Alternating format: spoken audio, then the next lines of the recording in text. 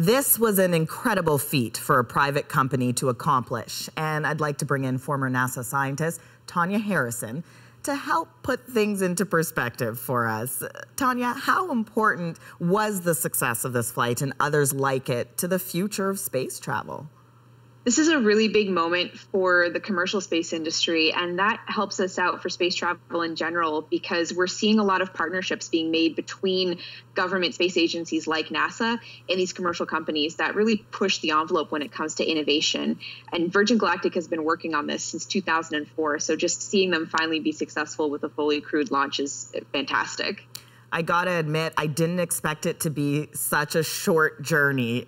What can you say about that? Just, you know, for people who don't get it at home who are trying to figure this out. Space is actually not that far away. If you just look straight up, we're talking about getting from the ground out of the atmosphere. And so a lot of these flights, I think, are much shorter than people expect. There's about, a few minutes of weightlessness that you experience before you come back down and eventually land.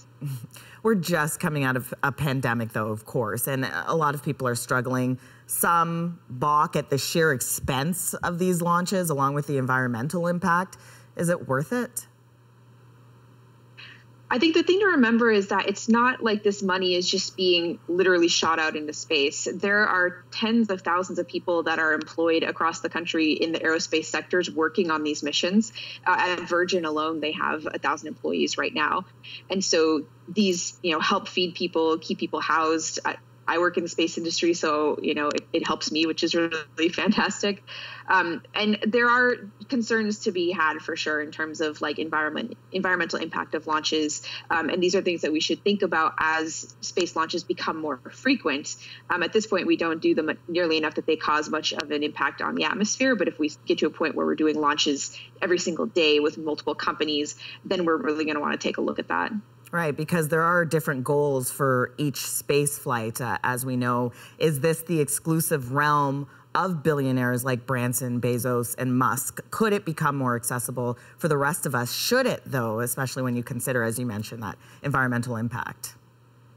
Well, the price should come down over time. If we look at aircraft or travel by airplanes when flights were new, for passengers, you were talking $5,000 just to fly from Boston to Los Angeles, for example.